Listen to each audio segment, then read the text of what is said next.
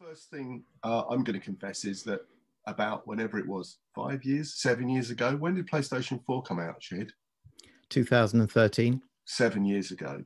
I was a skeptic and I wondered whether there was space in the market for a new PlayStation and indeed a new Xbox, given that I've been a digital person for many years and I just couldn't get my head around why we would be doing this stuff. I was completely wrong, so very happy to admit that I'm wrong, was wrong. And I'm asking the same question again today, really. We've got, we're in the middle of the global, are we in the middle of the global? We're in a global pandemic. We don't know if it's the middle or beginning or the end or whatever. But why two new consoles from the two of the three big console manufacturers, i.e. Xbox and PlayStation? Why guys? Bruce? About 2009, I was in San Francisco in a booth at the back of the MoMA Theatre the night before GDC with an audience filled with press. And Steve Perlman, our CEO, and Mike McGarvey, our COO, stepped out on stage to announce to the world that this would be the last console you would ever buy. It was an amazing event. It changed the idea that games had to be run in a big PC or had to be run in a console. They could be run from anywhere. And we were also just starting at that time to get traction with mobile devices. iPhone, Android was really starting to gain. And I think that moment was very defining, particularly for what are we doing? What is the content? Where's it coming from? And we suddenly saw, I think Sony were looking at this, Microsoft was looking at this, Nintendo's looking at this. They're going, oh my God, what is this thing? What does this mean for us? We're just about to release PS4. We're just about to release Xbox 360. And all of a sudden, up pops this tiny little box that we're never going to need a console again. Why are we all doing this? But in reality, the experiences that we're building are not just about those machines. They're not just about those consoles. They're about the environments we build. They're about the social communities we build on top of them.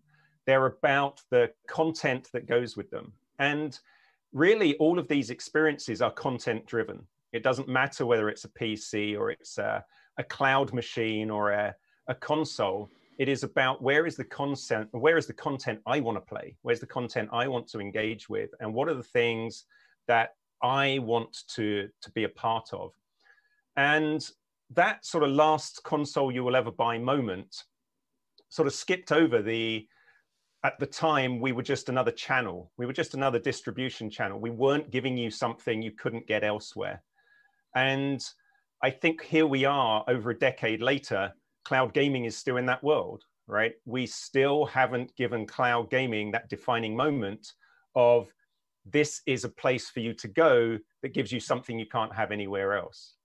And so it is still an ecosystem.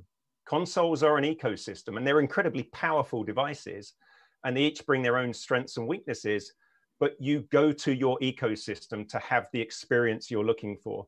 And cloud isn't doing that for us yet. That's really, really interesting. I mean, that's really cool because actually you've kind of nailed it there, the bit that I was missing. I only worked in the games industry all my life and I've still got that bit wrong. Shahid, what about, what do you think with regards to the new PlayStation? Why?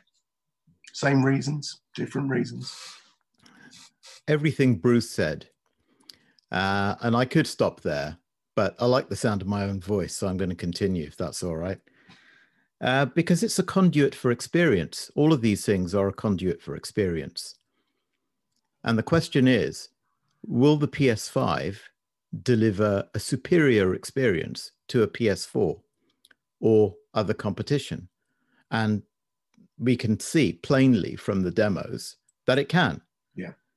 So there are several vectors for the improvement and the enrichment of experience.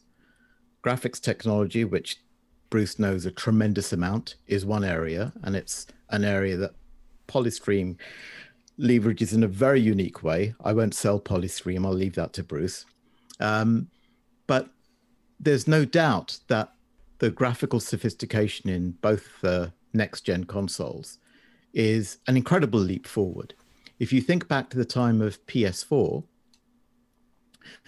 PC was slightly ahead at the time of launch, and you had a cheap box. Where we are now, the AMD chipsets that have recently been announced for PC are catching up to PS5. Yeah. And that's the first time that's happened to console in a very long time. So to my right, I'm going to point one way and Zoom is going to show me this reflected completely the other, is a 48-inch OLED TV, which is 4K and runs at 120 hertz.